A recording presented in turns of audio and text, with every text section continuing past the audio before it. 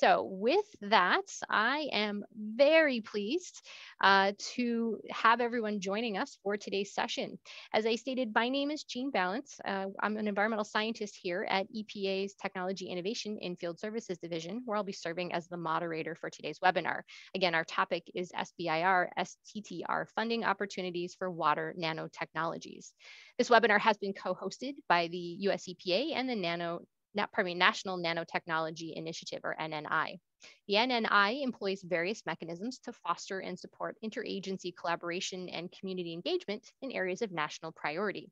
This webinar is supported by the NNI's Water Nanotechnologies Community of Interest, which aims to support water sustainability through nanotechnology, providing nanoscale solutions for a global scale challenge.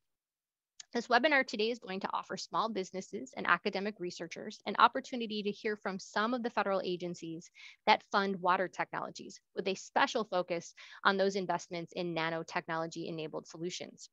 Our speakers today will describe the fundamental goals of the Small Business Innovation Research, the SBIR, and Small Business Technology Transfer, STTR programs at various agencies, and they'll share details of current and upcoming solicitations.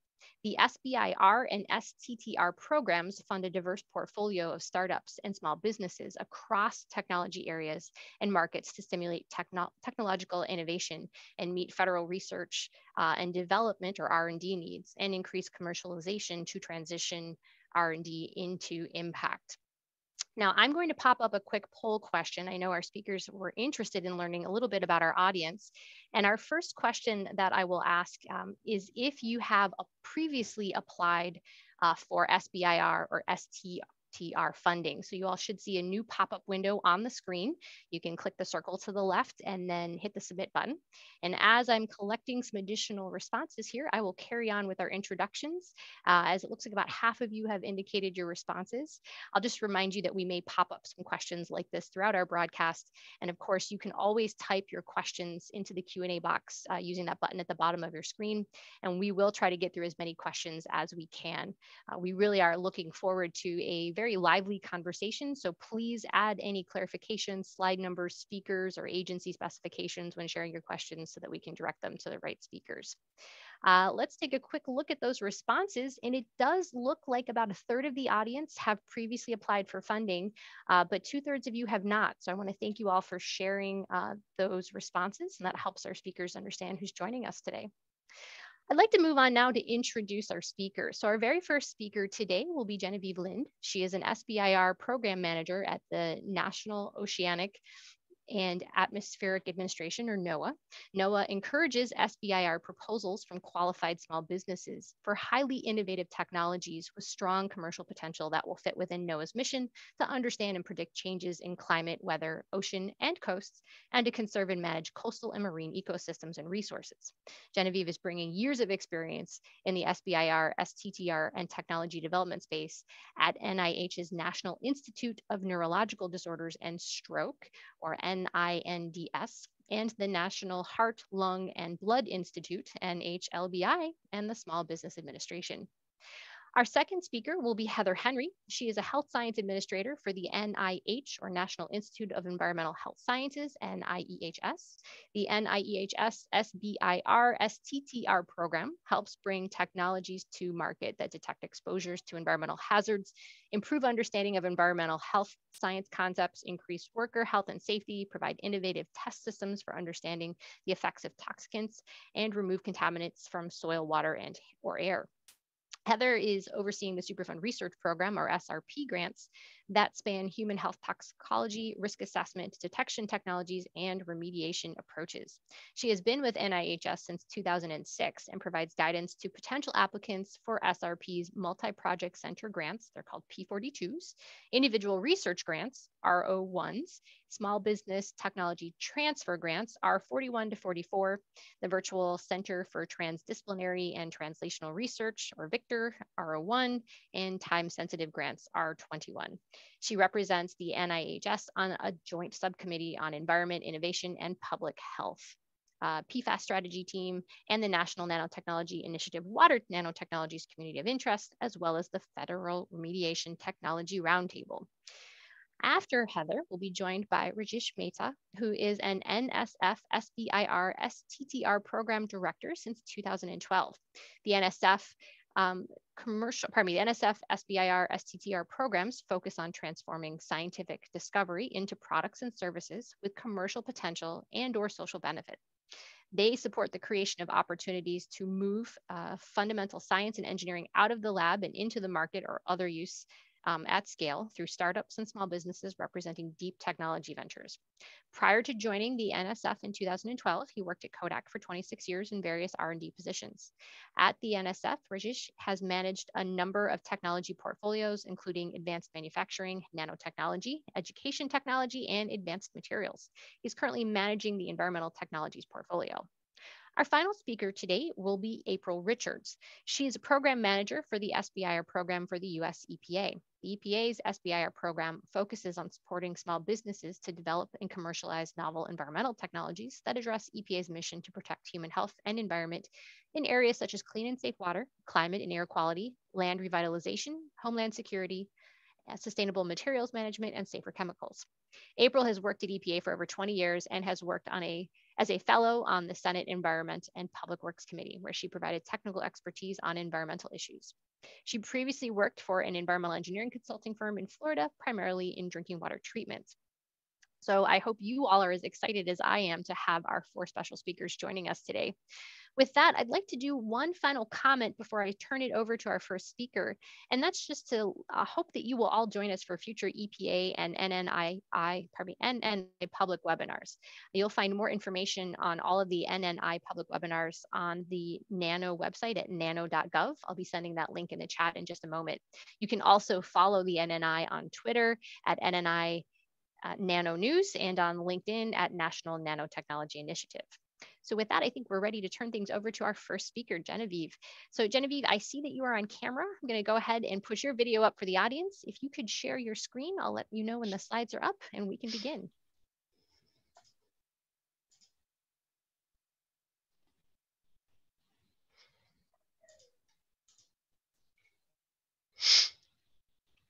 Coming right up.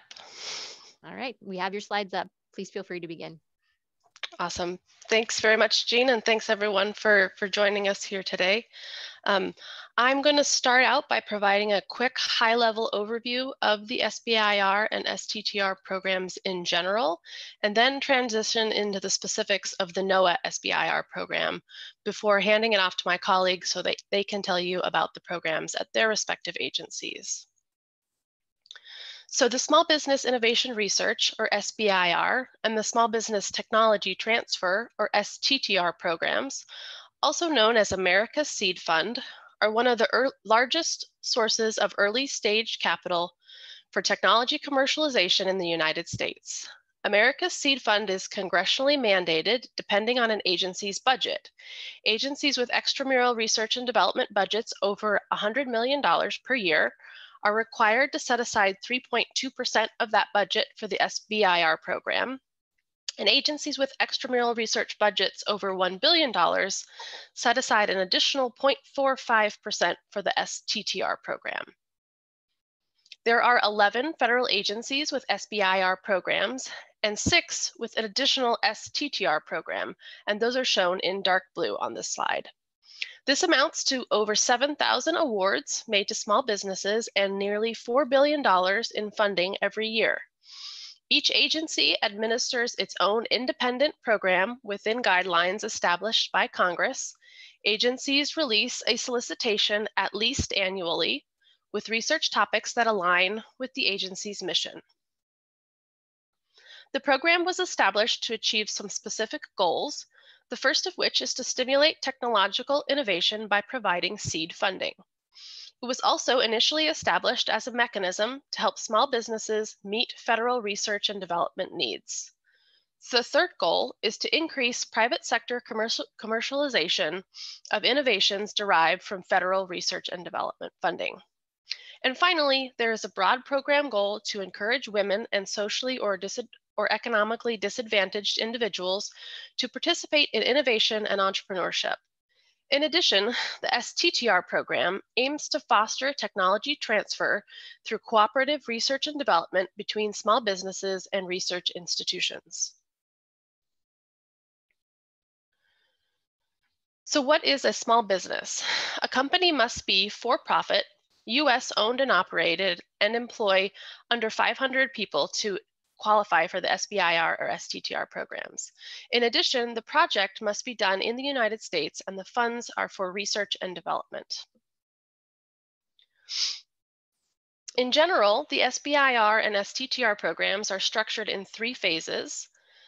The first phase, phase 1, is generally for feasibility or proof of concept work.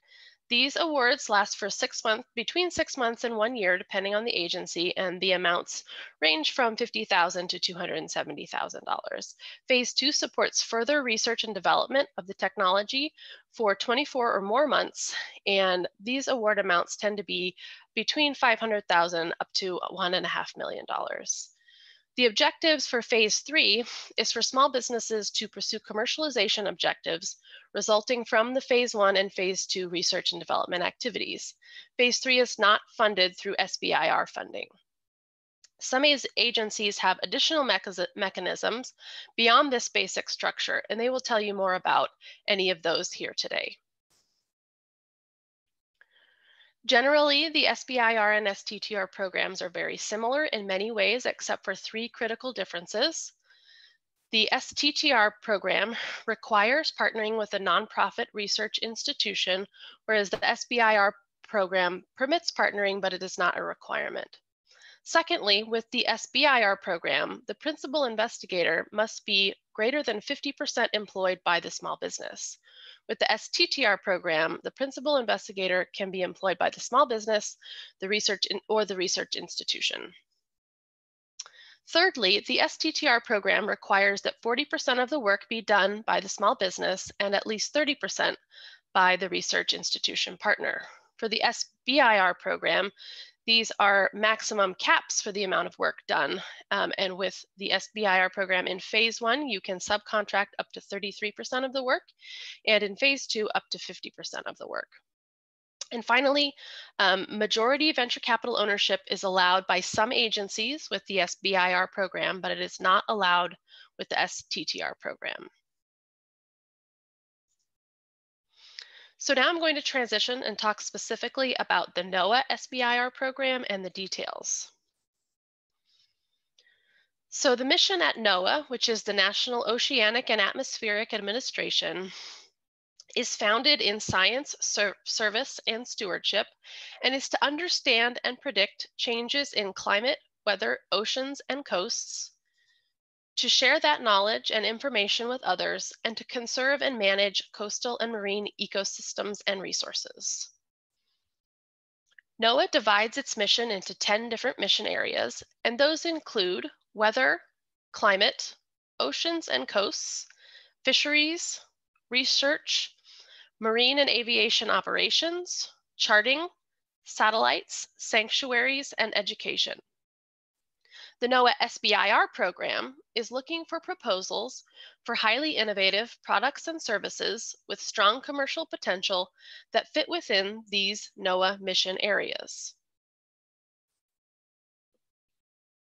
We've made a number of changes to the NOAA SBIR program in recent years, including a move towards issuing broad topics in our solicitations, because we are looking for innovators' ideas to solve problems that fit in our mission space.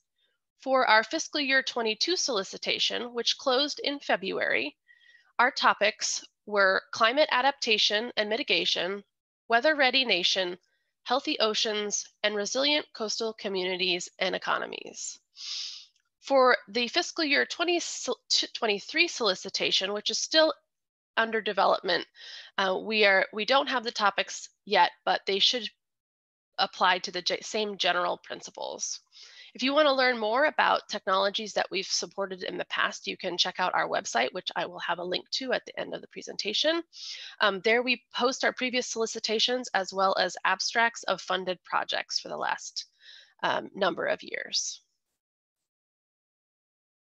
So in terms of water nanotechnology and what our approach means to this community is that we're looking for your innovative nanotechnology-based ideas that solve problems that fall within the NOAA mission. Those solutions might include technologies that facilitate improved coastal water quality, supporting human health and coastal ecosystems, sustainable fisheries and safe seafood for healthy populations and vibrant communities, improved freshwater resource management, healthy habitats that sustain resilient and thriving marine resources and communities, healthy people and communities due to improved air and water quality services, and recovered and healthy marine and coastal species. These examples are straight out of the fiscal year 22 solicitation, so be sure to check the fiscal year 23 solicitation when it is available to see what our priorities will be in the coming year. As you probably noticed, the NOAA mission covers a lot of ground from the deepest parts of the ocean to the surface of the sun, and because of that, we support a wide array of technologies. Sometimes it can be a challenge to know for sure whether your technology is a fit for the program. So we have implemented a required letter of intent as part of our application process. Applicants submit a brief summary of their technology and its commercial potential, and we are able to provide feedback on whether it is likely to be a fit for the mission, the SBIR program, and the solicitation. Applicants can then use that feedback to decide whether they should put in the work to submit a full application.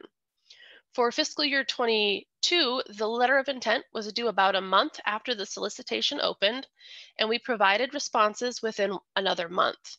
The full applications were due about 6 weeks after that. So let's get into some of the key logistical details of the SBIR program at NOAA. For fiscal year 22, we had an estimated budget of $11 million, which we administer through a grant mechanism. We have one solicitation per phase per year, and those are released through grants.gov. For phase one, we're looking for new ideas that are ready for feasibility or proof of concept testing. These are 6-month awards for up to $150,000. We typically award between 15 and 30 awards per year, and our success rate in the past has ranged between 10 and 20%. Our phase 2 competition is a limited competition for phase 1 awardees only. These awards support full research and development for the technology for 24 months and up to $500,000. Because it's a limited competition and we award 10 to 15 awards per year, the success rate is higher and tends to be between 50 and 75% for phase 2. Again, as I mentioned previously, the goal for phase 3 is to pursue commercialization objectives, which with the NOAA program can include government acquisition, but also private sector investment, product sales, and other types of commercial activities. Again, the important thing is that phase 3 is not funded with SBIR funding. So now that you have an understanding of the program details and the direction the program has moved in recent years, I want to cover a few basic tips for developing a successful application. So the 4 key components, which also make up our review criteria for a NOAA SBIR program, are science, innovation, commercialization, and team. So NOAA is first and foremost a scientific organization. Science is the foundation of the NOAA mission and should provide the foundation of your application. A large portion of your score is based on the scientific and technical merit of your proposal, so make sure that you are clearly identifying the significance of the problem or opportunity and detailing the technical objectives of your proposal from a scientific perspective. But also be aware that our expert reviewers come from a variety of backgrounds, so try to use language in your proposal that will be understood by a general audience and avoid using too much jargon. Another significant portion of your score is the commercialization potential of your technology. Make sure that you have a strong understanding and clear description of the market opportunity, the competitive landscape, and the commercial potential of the technology you are proposing to develop. A third key component of your proposal is innovation. One of the fundamental goals of the SBIR program is to stimulate technological innovation, so be sure to clearly address what problems you're solving, what makes your technology innovative, and what sets you apart from the competition or what is already available. Finally, your team is also an important component of your score. We want to make sure that you have the resources and scientific and technical expertise necessary to complete the proposed work. Building a team that has all the necessary expertise is critical. Moving beyond the key components of your proposal, it is essential that you read and follow all the instructions in the Notice of Funding Opportunity, which is available through grants.gov when the solicitation is posted. Everything you need to know about what information you need to provide and how it needs to be organized is found in the NOFO. It's a bummer when applications don't move forward through the process because they failed to provide required information or documentation, but it happens every round. So please make sure to read and follow the instructions if you do intend to apply. We also recommend getting started early so you can make sure to give yourself enough time to develop a strong application and submit as early as you're able. Life happens and things cause delays. Give yourself a buffer in case you encounter obstacles, because we're not able to accept late applications or give extensions regardless of the circumstances. Finally, especially if you're looking at more than one SBIR program, it's essential to know the details of the program, many of which I have addressed here today, as you are preparing your application. There are many differences between how the different agencies administer their SBIR programs, so don't assume that because you have applied for a National Science Foundation or an EPA SBIR award previously, that the NOAA application and process will be the same. Pay attention to the details and you will have a stronger application and a better chance of getting awarded. I will leave you today with additional information if you want to learn more about the program or connect with us. You can email the program in general at noaa.sbir@noaa.gov, or you can email me at my email address on the bottom of the slide, which is genevieve.lind@noaa.gov. You can go to our website to learn more about the program and sign up for our newsletter, which is where the first place that we announce when a new funding opportunity is available. We're additionally developing more resources and training opportunities that will be available on our website as they become available. You can also follow us on LinkedIn at NOAA Technology Partnerships Office and on Twitter at NOAA Innovate. And that is everything that I have for today, and I will hand it over to Heather from NIEHS. Thank you. All right, let's see if this is working. Can you see my screen? We can. Excellent. I love that. I love technology. Thank you, everyone, for joining us today. And I'm going to tell you a little bit about what NIEHS is doing, more or less in the environmental technology space, though certainly we welcome all applications that are focusing on nanotechnology and water. And we certainly appreciate the NNI and Maria Fernanda for putting this together. So just to orient you with the NIEHS, we are a part of the National Institutes of the National Institutes of Health. There are 27 institutes and centers. So we are one of those centers. You can see in the red dot. We follow the NIH mission, which is to apply fundamental knowledge to understand health outcomes. And then the NIEHS specifically is looking from the perspective of how environmental exposures impact health. Now, I represent the Superfund research program, and so we are sort of a little bit different than the regular part of NIEHS, the general part of NIEHS.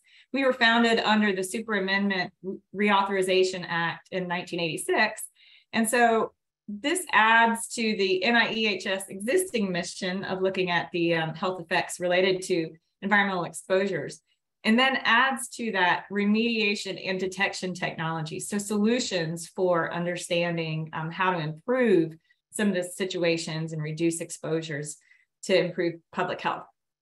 And of course, relevance to Superfund is important as part of what the Superfund program does. So within the context of SBIR, we have a robust general portfolio of NIEHS, SBIR, and STTR grants, and my colleagues Dan Shaughnessy and Ravi Ravichandran are leading that portfolio. And within the Superfund Research Program, we fund remediation and detection technology grants. So the general portfolio, for the most part, covers a lot of biomedical applications, but also funds some exposure reduction opportunities. And so I'll be talking about that in just a minute. In terms of the mechanisms, this slide summarizes what is available under our programs. The phase 1 program, as was mentioned by Genevieve, is meant for discovery and can be used to perform feasibility studies, usually from 6 months to 1 year for us. Phase 2 is meant for further development and may involve full R&D, generally up to 2 years. The phase 2B for us is generally only through a request for application. And then for those grantees who do get into the system, they are able to apply for a commercialization readiness program.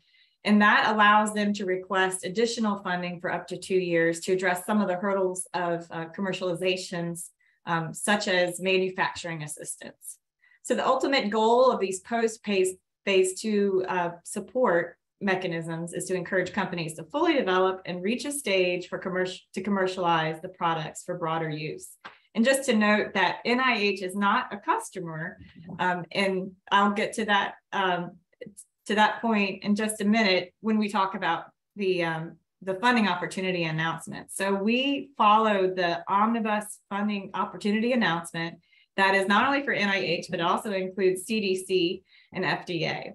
So there's a lot of institutes, the 27 institutes of NIH plus CDC and FDA. So as you can imagine, this is a lengthy, a very broad call for applications, and along with the FOA comes a very lengthy document that tells about the specific topics that we're looking for. And I'll be talking about that in just a minute.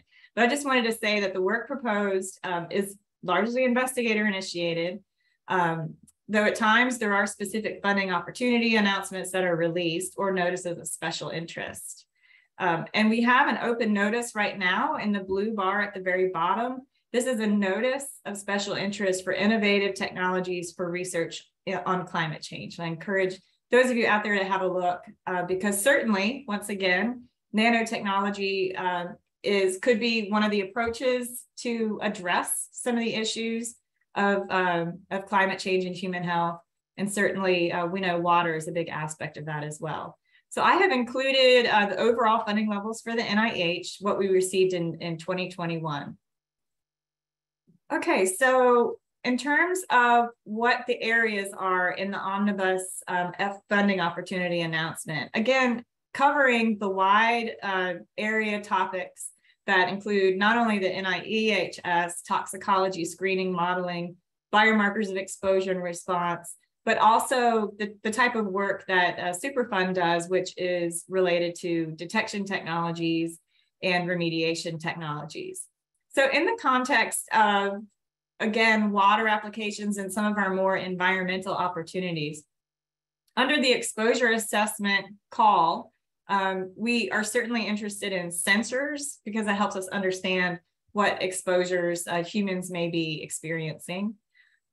Also, within intervention technologies, we call out specifically looking for VOC exposure, drinking water contamination, and real-time alerts.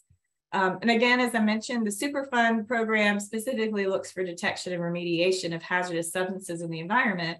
And then we also have a topic area about disaster response, looking for sensors and tools that can be useful for disasters or emergency response.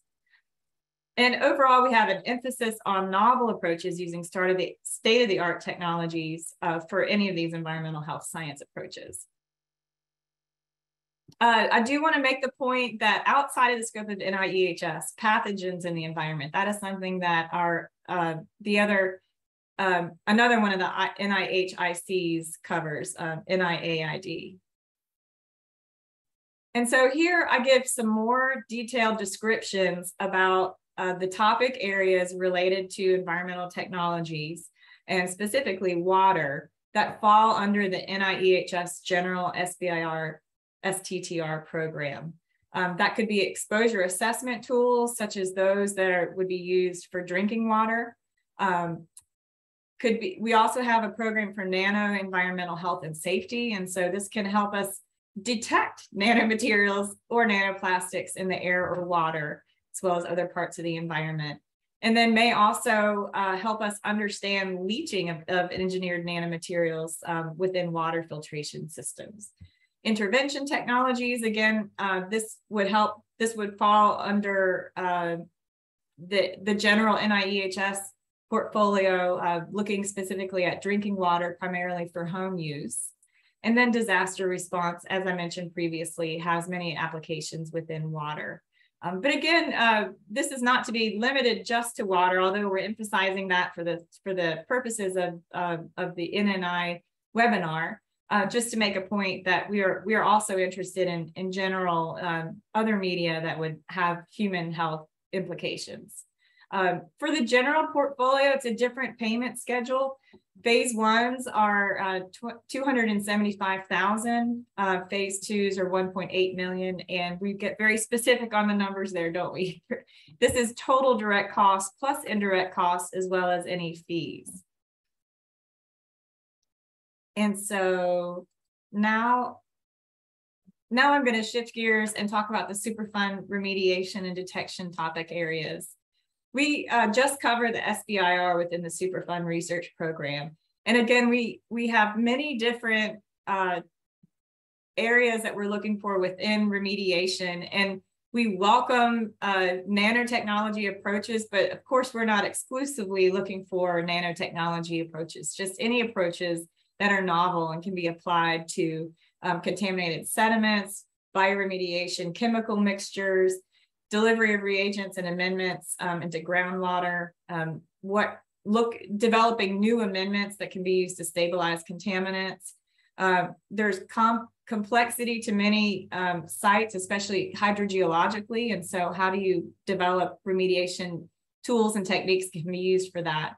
We're looking for resilient technologies, knowing that with climate change, any solution would need to be operatable under several different types of fire, flooding, and land use change conditions.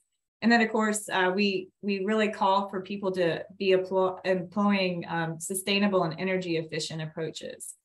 For us, the total direct cost, indirect cost fee total, it goes up to 173. And for phase one and for phase two, it's 1.15. And then another point I wanted to make is that while we are the Superfund research program, and while we do want there to be relevance to Superfund, it's not a requirement that you work on a Superfund site. Okay, and so that was just the remediation technologies. Now for the detection technologies, looking for machine learning, artificial intelligence, getting into computational approaches to really understanding fate and transport, or to be utilized as part of a sensing platform.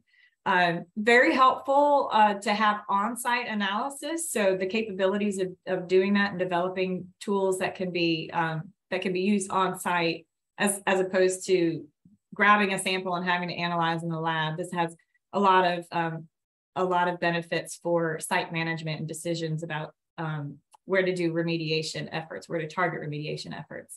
Passive sampler devices, rapid sample cleanup and preparation tools, field sampling devices or kits, novel techniques and sensors that can help us better conceptualize what's happening at a site, and then also innovative tracer technologies. All of these detection type technologies really assist in getting a better handle of what the extent of contamination is and to follow the progress of remediation efforts as well.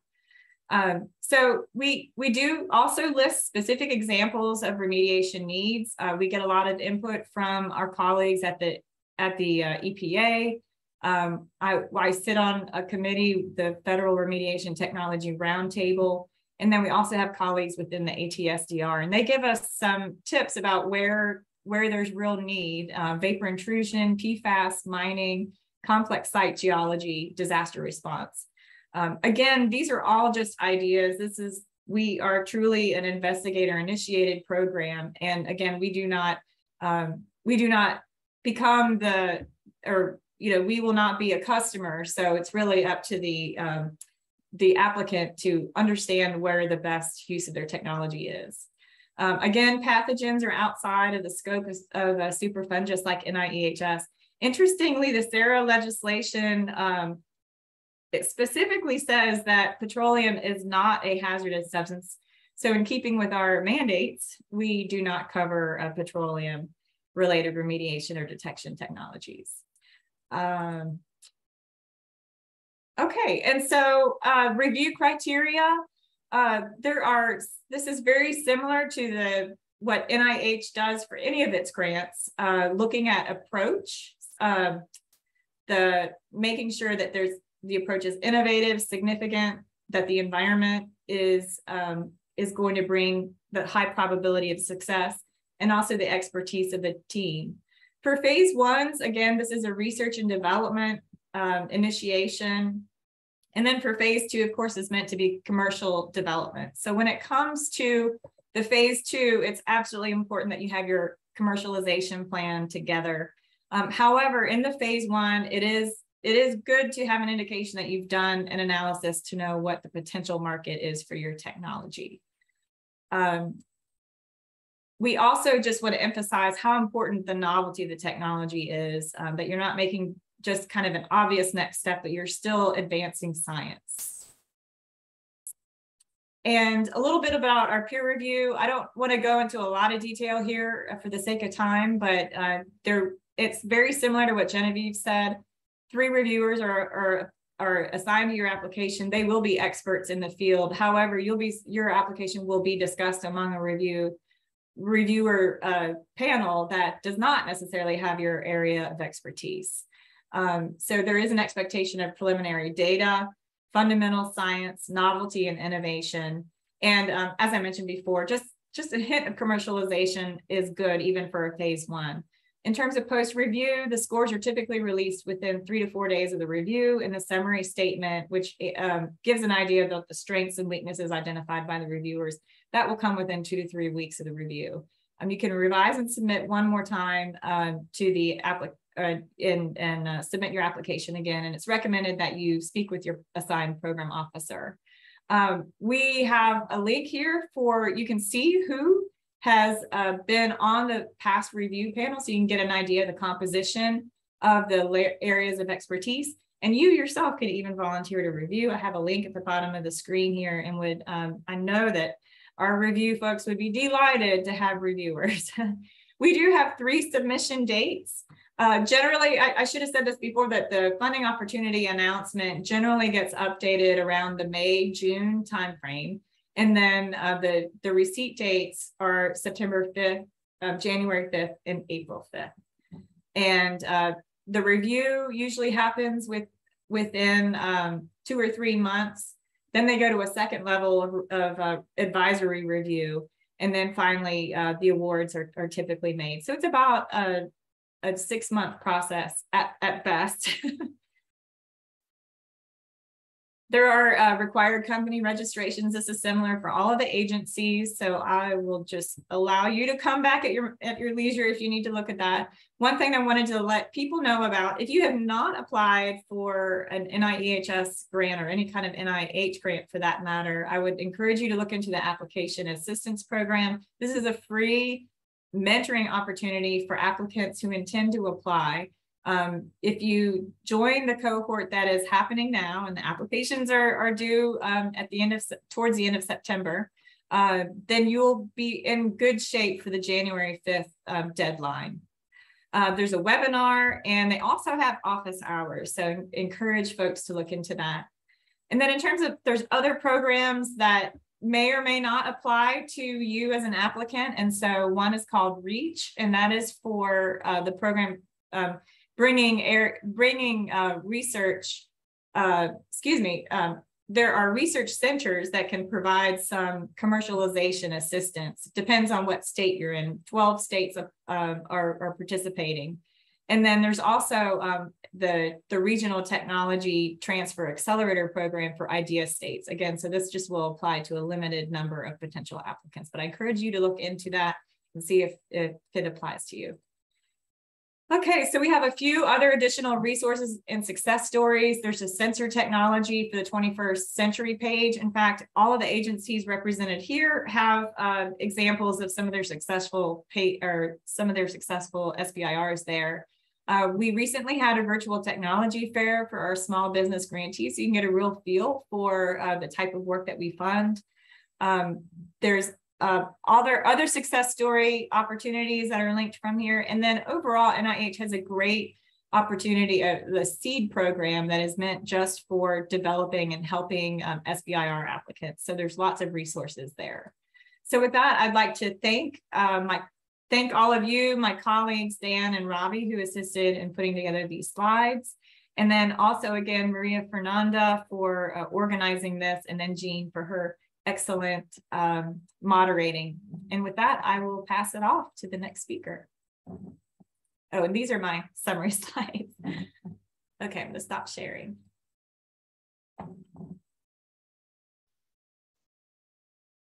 Okay, so I'm going to share my slides. Yep. We'll let you know as soon as we can see it on the screen. As you pull up your presentation materials, I will provide a gentle reminder to those who may have joined us a little bit late that questions can come in any time using the Q&A or Q&A button that pops up in a new window. You can type in your questions and comments. We'll be breaking later today for an open Q&A period with our panelists. So I'll ask everybody to refrain from raising their hands and just start sending in questions and comments using the Q&A box. We also have links to download all presentation material. I know many of the slides have websites in them, and so we have links to download each of these presentations already available on the seminar homepage, and I'll put that back in the meeting chat for everyone as well. Rajesh, have you been able to share your screen? Yes, I have. Can you stop and try again because we're not seeing it yet? Okay.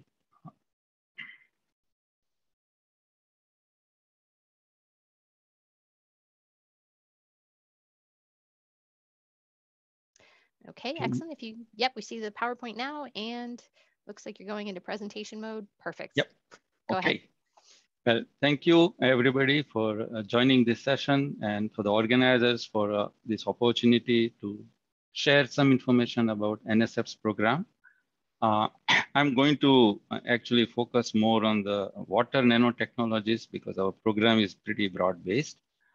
And I just have a picture here that, for the Sustainable Development Goal number 6 is all about water. And it is a universal goal because these issues pertain not only to high-income countries, but also to low-income countries. So opportunity is huge in terms of making a difference to the world. If you are working on using nanotechnologies to impact water. I'm part of National Science Foundation, and I also wanted to alert you that our foundation just started a new directorate called TIP, the Technology, Innovation and Partnership, in March. And this directorate is entirely devoted to translational research because rest of the NSF funds basic, foundational, or curiosity-based research. And this is about taking those results out into the real world through the translational efforts. So I encourage you to look into that.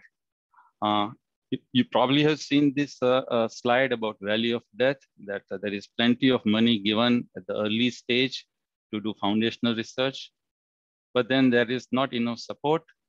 And then if the technology is developed to a sufficient level, then the private market steps in. So SBIR program, STTR program at NSF essentially tries to provide that bridge, but with the foundation of TIP Directorate, now we have many more programs that can allow you to take your ideas to the marketplace through a number of different avenues. And SBIR, STTR is just one of them. So I'll just show you a few of them. Some of them have been pre-existing and there are new programs that are coming in. There is one partnership for innovation, there is Convergence Accelerator, there is Innovation Corps, and so forth. But today I'm just going to focus on the SBIR STTR program. Okay, so the last time when we published the data that was for financial 2019, Our program was about $212 million large. We typically invest up to $2 million in seed funding, and ours is a grant program. It's not a contract. That means we are not looking to buy anything, or we don't have any specific deliverables for you to deliver because we are just basically market driven. If you have any idea about an existing problem in the marketplace, and you have a very innovative solution that will change the game in the marketplace, we encourage you to apply to our program. We fund close to 400 small businesses every year. Genevieve did a very nice job before explaining to you what are the foundations for the SBIR, STTR program. They all apply here. And like she said, we are all trying to catalyze commercialization of high-risk technological innovations to have a societal impact. So all those things are important. And I just want to highlight that in terms of this picture. These are not 3 different boxes to check. These are all interwoven. So all our proposals are evaluated on the basis of 3 criteria that are interwoven. One is the technical innovation and the level of technical risk that is there. If it is a very low level of risk, that's not a very competitive proposal, which is a little bit counterintuitive. We are looking for out-of-the-box ideas. And if you are successful, that gives you tremendous advantage in the marketplace, and you are able to scale that idea much faster because of your technical advantage. We are looking at commercial potential. And again, the minimum requirement that there is commercial viability. And we are also looking for the broader societal impact, because all the money that we are directing towards the applicants or awardees are really money given to you by taxpayers. So we really want to see that the largest section of the society is going to benefit from your innovation.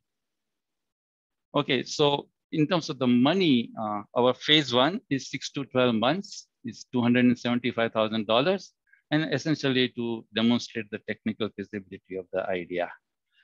We do have a slightly different process, and I'm going to touch on that a little bit later. But essentially, it's like a letter of intent, but it's a little bit different from what was presented before. You have to provide us a couple pages of information about the company, about the team, about the innovation, and what R&D you are trying to do.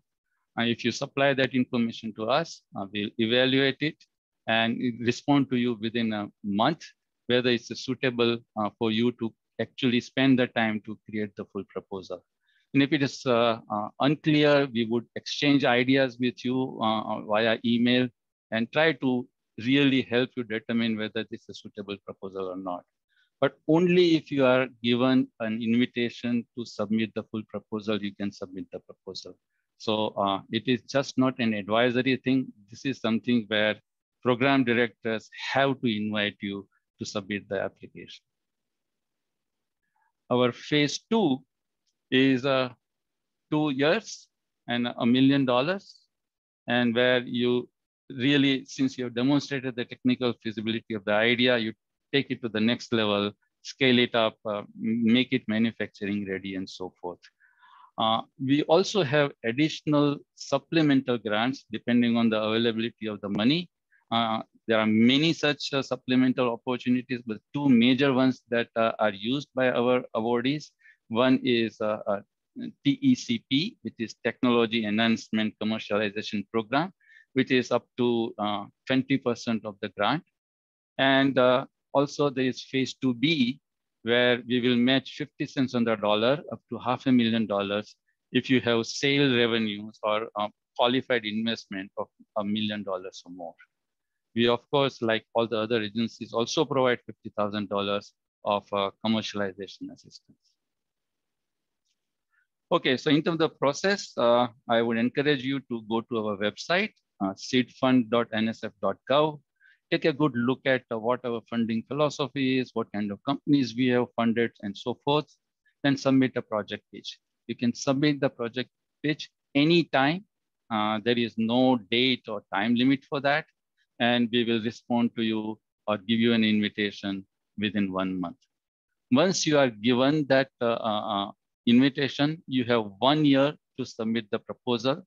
We do have submission windows, and for this year, our next submission window closes on October 26th. And then we'll have our new solicitation published soon after that. And I expect it will have again 3 submission windows. Okay, so since we have no particular objective in mind, except that your proposal meets our review criteria, I'm just going to give you 3 examples of the kinds of companies that we have funded recently. I'm not calling them success stories, but this is just an illustrative purposes of where you see the nanotechnology playing a role in conjunction with water treatment and so forth, and why we think that this might be pretty useful. So here is this company called SolMem. It is a solar multi-effect membrane technology. And what they have is a membrane that is coated with nanomaterials. So it is a photonic material, very thin coating. So you are able to heat the water very close to the membrane surface. And because of their unique technology, they are able to get multiple effect evaporation, and they're able to get a significant desalination of the input water. And this technology potentially can be used for treating agricultural wastewater, brackish water. In reverse osmosis, we create a very small stream of concentrated salt water that also can be treated, seawater, and of course from the produced water. So this is still a phase 1 company. It's still working on it, but I hope it gives you an idea where we are seeing the conjunction of nanotechnology and water treatment, and how our program is able to fund such ideas. The next one I wanted to again re-emphasize that this is a pretty important goal for sustainable development, and there are really shocking statistics in terms of how various populations in the world are impacted by not having access to good quality water. In this 21st century, when we are thinking about going to Mars, it's just kind of pretty important that we use the same intellectual capability to actually solve problem on this planet. And these are actually, from a commercial perspective, huge markets. So if you have innovation, you can actually take it to where the market is and do good and do well. So here is an example, this company called Folia Water. They developed a very low cost technology of putting silver nanoparticles on paper, and they turned it into a product that they are selling right now in Bangladesh, where people who are making less than $10 a day, $2 to $10 a day, they are able to get pretty high quality water at the cost of 1 cent a liter. So these are the kinds of approaches one can think about in trying to address this kind of global problems.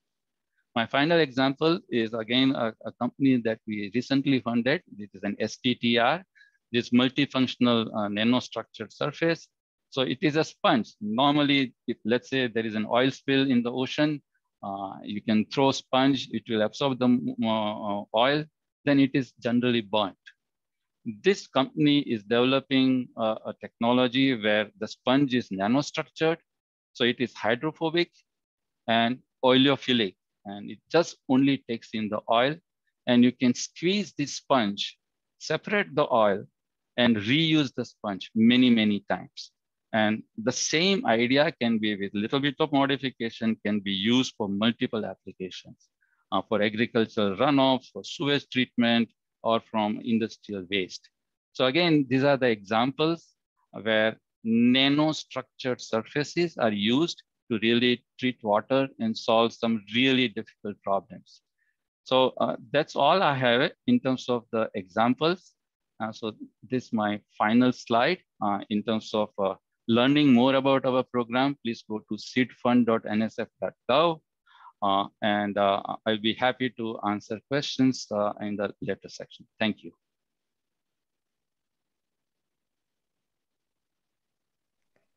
All right, thank you. We'll move on to April. April, feel free to share your screen with us.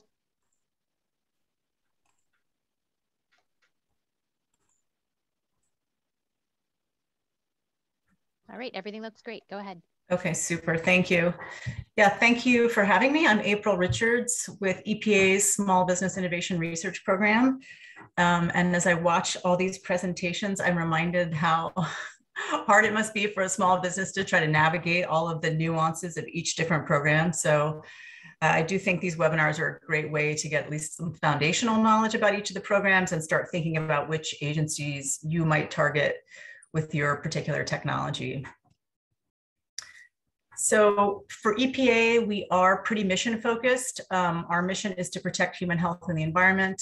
I love that short and sweet mission. And so we're using our SBIR program to help us seed technology innovations that will help us meet that mission. And to save the planet, I always joke that we have a whopping $5 million, more or less, a year.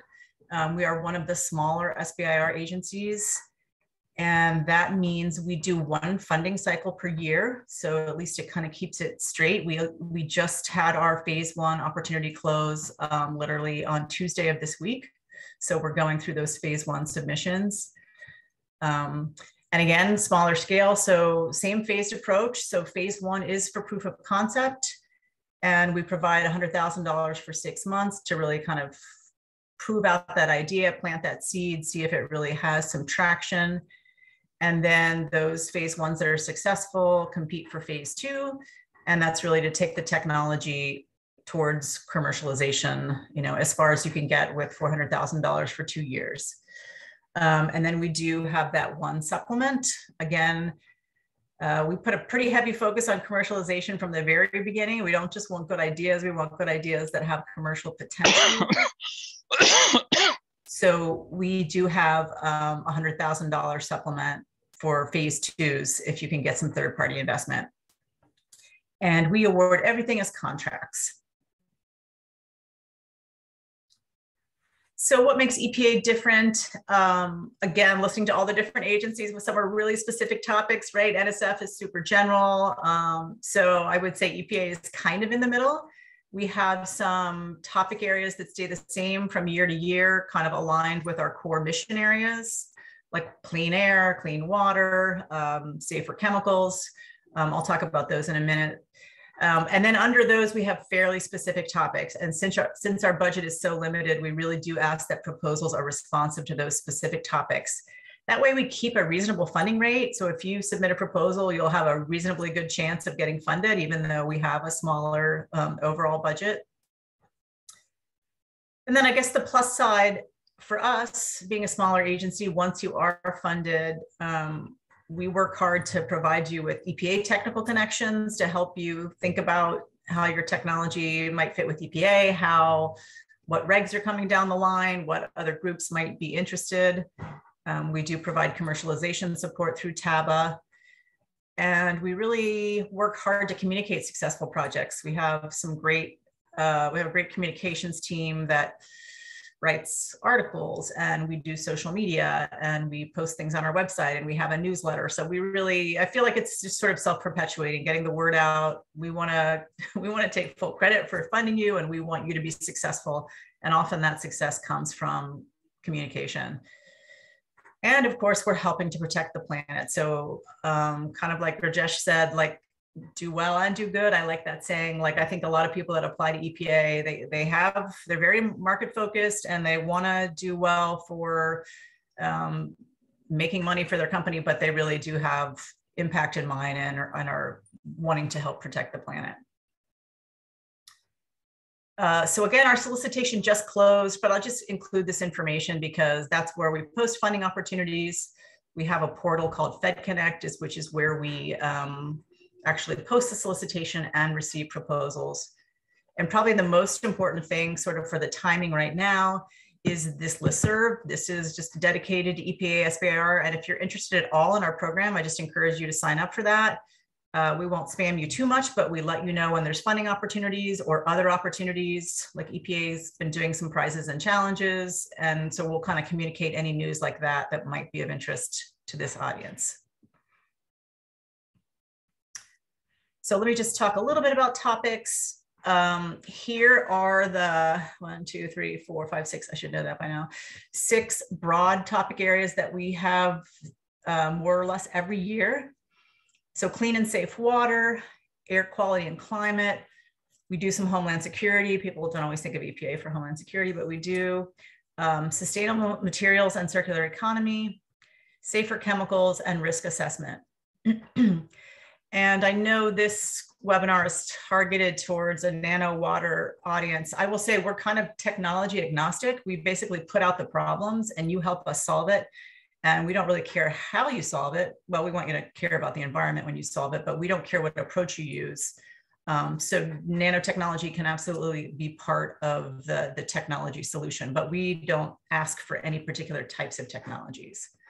We just define the problems. So, so these are our topics this year. Again, these have already passed, but I just wanted to show you as an example, like, so there are the 6 broad topic areas and they're the specific topics that we asked for proposals. And a lot of these I do think could be like, could have nano solutions. So again, it's sort of up to you, like looking for water reuse technologies, looking for ways to identify microplastics, and detection methods for contaminants of emerging concern in water. So those are just some examples of water topics. And I'm not going to walk through them all, but anyway, there they are. And again, these are done. These are this year's. They may repeat for next year, but this is just to give you an example of sort of the specificity that we use with our topic areas. And actually, I have a lot of topics in here and I'm not going to go through all those, but just quickly how to apply. Again, you're not going to be applying for another year, but just to repeat that our budget is modest, so we're competitive and we ask for proposals only responsive to the specific topics. But I do think, I speak for me for sure, and probably for other program managers, you can certainly reach out and sort of ask me about your technology. We can chat. I can tell you if I think it fits into an EPA portfolio. Again, just trying to figure out how to navigate all of these different SBIR agencies. Again, for me, I welcome, email is the best. I welcome people reaching out to ask about their technology and tell me what they're thinking. We do 2 types of review, that the 2 arrows there when we're reviewing proposals. We, again, we look strongly at commercial potential, even in phase 1. And then we're also evaluating for technical merit and for relevance to the topic. And those reviews happen simultaneously, and that's really helped us cut our timeline down so we can make awards faster. And here are the review criteria. Again, so it's a 3rd technical, a 3rd relevancy, and a 3rd commercial to 1 overall score. And I'm going to kind of just keep it moving because I think I'm running out of time, but again, a great program, non-dilutive equity in your company, right? No loans to pay back. We want you to be successful, but there are a few government requirements before you apply. So if you do want to apply to an agency, please make sure you do your homework. This SAM system is how we do business, contracting business with companies, and it's really slow right now. So if you're thinking of any agency that does contracts, you definitely have to get your SAM registration done, started early. And again, I won't go into all of that, but if you are going to apply, make sure you do your homework on what registrations are required. And that's it. I think I've said all of these things. Start your registrations early. I think someone else mentioned a readable proposal. I think it was Genevieve, like think about different people reviewing your proposal and is it understandable? And are you conveying like the potential impacts and the high level again, the high level impacts that your technology might have. Definitely address all review criteria. We're very process focused. So you'll get a better score if you've responded to all of those review criteria. And of course, don't wait to the last minute. Okay, success stories really quick. I could not find any water nano in the last few years. We have some in sorbents, but they're fairly old. The one nanotechnology we had this year is an air sensor, so I just thought I would include that. Nano affix, it's for, sorry, a little something on my screen. It's for sulfur dioxide, which is a chemical of interest to EPA. And so that's one example of nanotechnology in the EPA space. And then this one also I thought was kind of cool. This one is for HABs, Aqua Real Time, and they do detection of water quality and different water quality parameters that would be of interest. And that's it. So that's me, that's my email and some other contact information for the program. Feel free to reach out. Definitely sign up for our listserv again if there's any interest and you want to get future mailings. And I'll hand it back to the organizers. I think you're muted. Sorry about that. I just wanted to say thank you so much, April. I'll ask all of our panelists to go ahead and come on video at this time, and we will take down the shared slides and we will move on to our panel Q&A session. So I will remind all of my attendees that they can use the Q&A to send in your comments and questions at any time. We have some that already came in. I'm going to lead with those, but we do have about 10 to 15 minutes or so for Q&A. So please feel free to type those into the Q&A space. I'm going to lead in with some very specific types of questions. A number of people have asked about multiple funding sources and that any impact it may have on their ability to apply. So specifically, one attendee noted, can a company apply to all of the agencies and be awarded SBIR from more than one agency? And someone else had a similar question. If we've gotten other funding, does that count against us because it means we have money and we don't need yours? Or does that work in our favor because it shows that our idea or concept was considered significant enough that somebody would invest? So I'm just going to ask the individual panelists, if you want to respond first, go ahead and raise your hand in Zoom. But can you talk a bit about whether or not attendees can apply to multiple agencies and get funds from multiple? So Rajesh, I see your hand is up first. Go ahead. Yeah, so I think at least NSF encourages people to apply to multiple agencies. That's okay, but you cannot receive multiple awards for the same work. That would be duplication of efforts, and that can actually get you into a lot of trouble. So you're welcome to apply to multiple agencies, but you can only receive funding only from one source. So that's the first question. The second one is, if you have received money, would it count against you? At least for NSF, we are really looking at what is the new innovation that we are proposing, how technically risky it is the risk high enough that you need more money? So you have to justify why you need more money. So it is not, positive or negative. As such, receiving some support for your work shows that you have some validation from the market. So it probably will be positive, but you still have to make the case why you need more money. Thank you. Would anyone else like to chime in on the panel? All right. Well, let's move. Sorry, go ahead, Heather. I agree with everything Rajesh said. And then just one thing I wanted to add, in terms of the question about applying to multiple agencies, it made me think of something that I didn't include in my slides, but that NIEHS will accept a phase 2 if you've done a phase 1 at one of the other agencies. And maybe the other panelists can comment on if you have that same reciprocity or not. Rajesh, go ahead. Yeah, NSF, you have to enter the program through phase 1. Yeah. Okay. That's the same at NOAA. And same for EPA. So we'll send our phase 2s to you, Heather. Great, we get the expensive ones. Thanks. All right, thank you. We did have just a clarifying question for SBA's definition. So I believe, Genevieve, this question was directed at you. If the organization or company is US owned, can one member of a 6-member LLC be a non-US citizen? Yes, I believe that you can find the specific definitions on SBIR.gov, but I believe it's greater than 50% US owned. Okay. All right, so in that case of 6, right, they would need 4, 3 or 4. Yeah, okay. I think it would be 4 as a minimum because it has to be greater than 50%. Greater than 50%. All right, wonderful. Our next question was about reviews. Heather, you mentioned a service that might help them review their grant or help them through that application development process. So I'm not sure if this is what they're asking about, but I do want to read it clearly. One of the attendees asked if any of these agencies are affiliated with a review service that scans and checks for issues with their application. They have been approached by a company who claims that they can do this, but they didn't know if it was a legitimate service.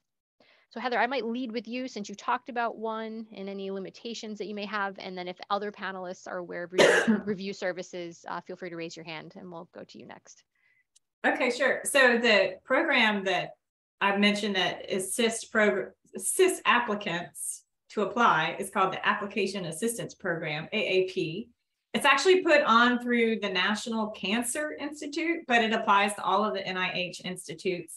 And you're paired with a mentor, and Eva Garland is the name of the contractor who is in charge of this mentoring program. I am not aware of kind of a proofreader system, so to speak, for SBIRs. So maybe I'll let the others comment on that. And thanks for that question. Do you want me to put the AAP program through the chat? Yeah, you can, and I'll make sure they can get to it. Okay, thanks. Rajesh, go ahead. Yeah, we don't have any affiliation with any company to support anything like that. Okay. And April, I saw your head nodding. So well, I just think there are a lot of for-profit companies. Like SBIR is a great program, but it's a lot of money. So it's got this whole ecosystem of for-profit companies. So I would just be skeptical that they're not going to try to charge you money. They could be perfectly legitimate and helpful, but they may be doing it for a fee. Okay. And not affiliated with an agency. Okay. All right, April, since we have you, one of the attendees asked, is EPA expecting more funds with the BIL or IRA, so recent funding acts? I wish, you never know. Yes, that it's the Inflation Reduction Act, right? Which has all these great clean energy incentives, and it would be really nice if they trickle down to us, but I never know. We don't really know until we're the last to know, but that would be great. Okay. Yeah. I may just add to it that this is just allocation. Real numbers come out only when they are appropriated. So this is just a wish list. We'll have to see when it becomes real. Okay. Well, speaking of that wish list, early on, one of the attendees was asking about those areas of focus or where you were looking for technologies and how each agency came up with these lists or these grant areas or topics. And they wondered if there was a way to provide input to the agencies on what you were going out with calls for applicants.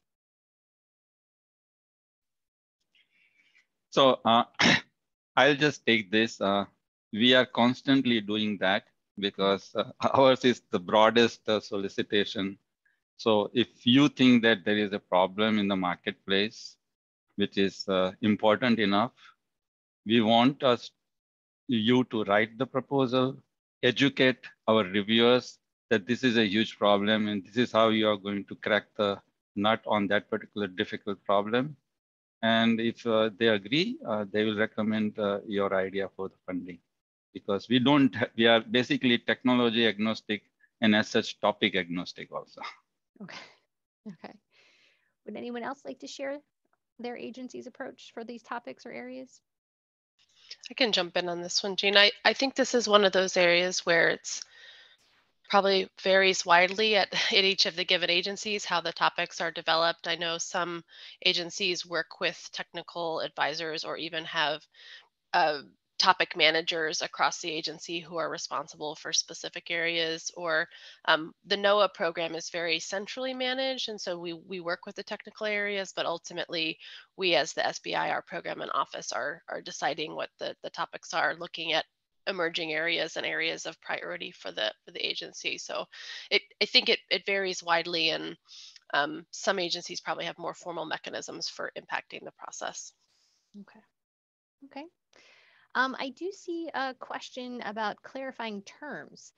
One attendee noted, what's the difference between SBIR funding that is a grant versus contract? Dr. Mehta mentioned that the NSF program is a grant. Dr. Richards mentioned that the EPA program is a contract award. What is the difference? I'm happy to start. I mean, I'll just say, first of all, it really is just a way to get a small business money from the federal government. Like, we have chosen to use contracts and some other agencies use grants. So it is a funding mechanism. And I think it just comes down to like kind of the process, like reporting requirements, billing requirements.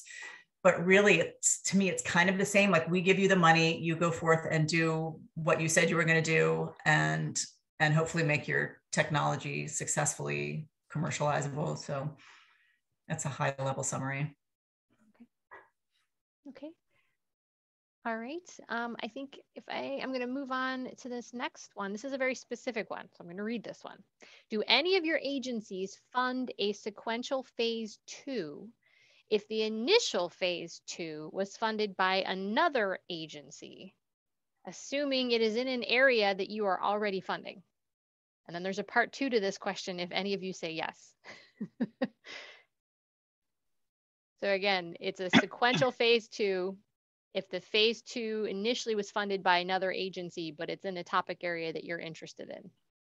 So for NSF, I just have to repeat what I just said earlier. The only way to benefit from NSF program is to be applying as a phase 1 applicant. Okay. Yeah. Okay. And then Genevieve? Yeah, I'm going to get a little bit out in the weeds on this, so bear with me. But the phase SBIR awardee at any of the agencies is available for what's called phase 3 opportunities at participating agencies, which means you can receive a sole source contract for that agency that can be for further research and development. So that would be a mechanism where you could get additional funding. That's one of those phase 3 opportunities that is not funded with SBIR dollars. So you wouldn't necessarily be going through the SBIR program for that. But if there is a technical application or technical interest at the agency beyond the SBIR program, that is one potential mechanism for further research and development funding for something that was funded at a different agency. Okay. I know of an example where SBIR, NSF SBIR phase 2 company got an award at DOD SBIR program. Okay. Yeah. Okay.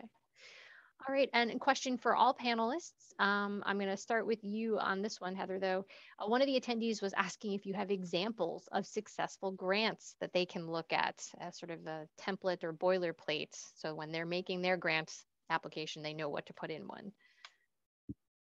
Yeah, thankfully, the National Institute of Allergy and Infectious Diseases, NIAID, they have a whole webpage that has several sample applications and summary statements. Proprietary information is redacted. And Jean, if you don't mind putting that through the chat, it's a really great resource. And because of this question, I've already added it to our slide set so that it's represented in our presentation. But it's an excellent resource to see what the overall format of an NIH proposal looks like. Thanks. Okay, excellent. Anyone else want to offer up if your agency has example grants or successful applicants online? Okay. We don't provide any example like that, but all our awardees information is there on our awards database. Mm-hmm. And we encourage people to reach out to those companies and ask them whether they are willing to share their proposals. Okay. Genevieve?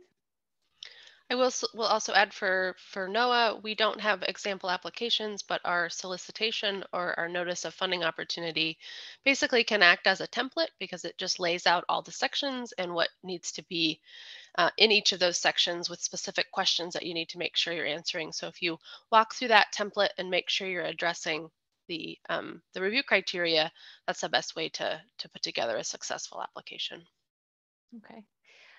I'll also point out here, we're getting near our scheduled end time. There were a slew of other questions, and I'm going to break them down into two groups. A number of people have written in about a specific idea or business or application that they want to put in, but they're not sure which agency is the best fit. And they wondered what they should do or how they should figure out which agency they might be best fit, or how they might be able to get help in partnering with others to put grants in. So I will ask my presenters, should they reach out to all four of you and initiate a dialogue and pitch their idea, or is there a way for them to figure out where they might be best fit to apply?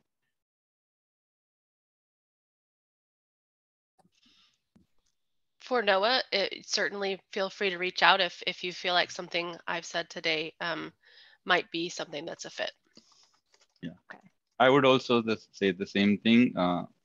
We get a very high volume of inquiries, so I really encourage people to just submit a project pitch from our website. That gives adequate information for us to actually respond to you whether this is suitable or not. And it probably is not going to take too much of your time. So Okay. I think that's a good way to do it. Okay. All right. And I think April mentioned as well, just give her, same process for NIEHS is that you just send an email. And to Rajesh's point about the volume of inquiries we get, sometimes you need to send 2 emails.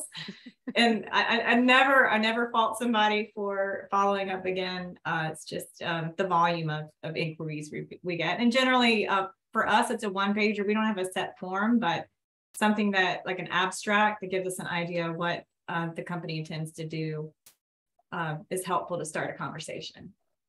Okay. I would just double down on that concise description of your technology that can convey an idea without like getting in the weeds. That is really valuable for us and probably for you too. And then oftentimes I might try to go throughout the agency and share that description. So I just think, again, a short, high level one, and someone in my air office will be like, oh, I could respond to that. Like, it's just easier to digest. So. Okay.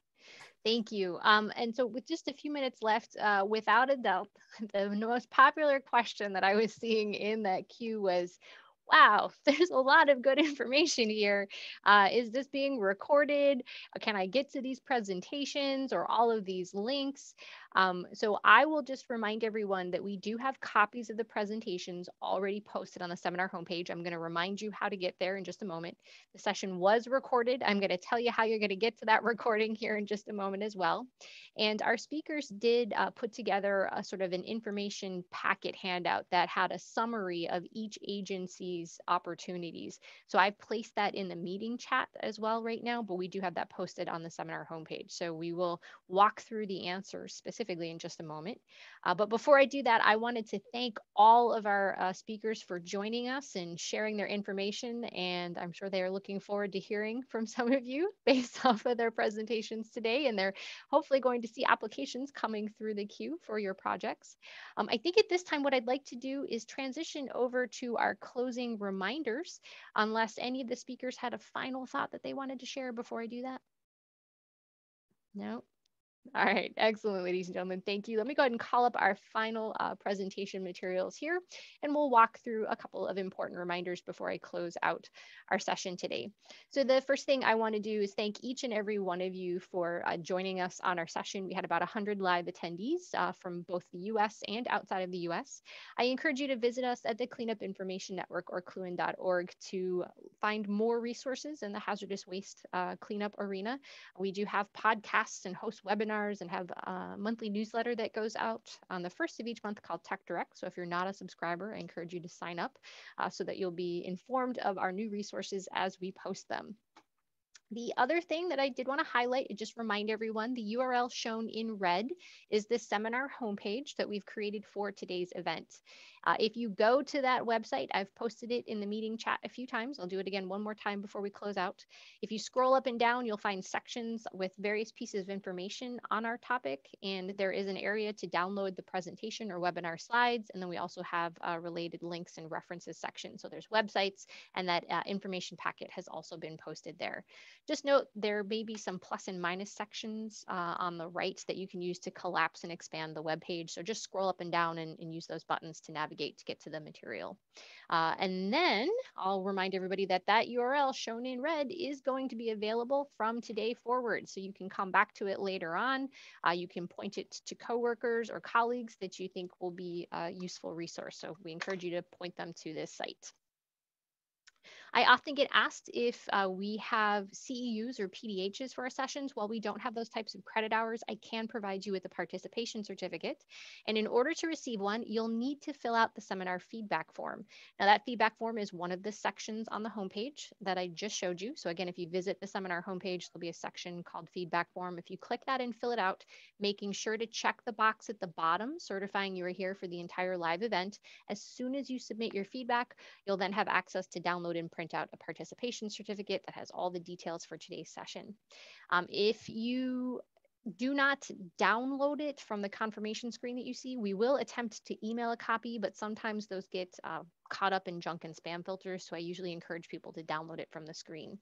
I know a number of you hosted viewing parties at your location, so you were joined by others in your organization at your spot. So I just simply ask those that did register, please take that seminar homepage URL that I shared with you and share it with those who sat in, and they can each give us feedback and then get their own participation certificates, even if they didn't register individually. So we want to get everyone's feedback if we can. Our session today was recorded and should be available for on-demand playback in approximately 1 week. You'll get an automated email from me as soon as that online archive is available to watch. And then, of course, as I said, on the seminar homepage, you'll find all of the presenters' contact information, their slides, and that feedback form. And if you are watching the recorded version right now of today's session, right about now in the upper right corner, just above my head in the archived version, there will be a link to the seminar feedback form. So you can either copy down the URL or click that button when you're replaying the recorded version to share your thoughts, and you can still get a participation certificate based off of replaying the archive session. So with that, I want to thank everyone who joined us, all of you who shared your questions and your thoughts, our speakers for sharing their time and information on their respective agency solicitations, and all of the organizers who helped to put today's session on. With that, we'll go ahead and formally conclude today's live broadcast. Thank you so very much for joining us.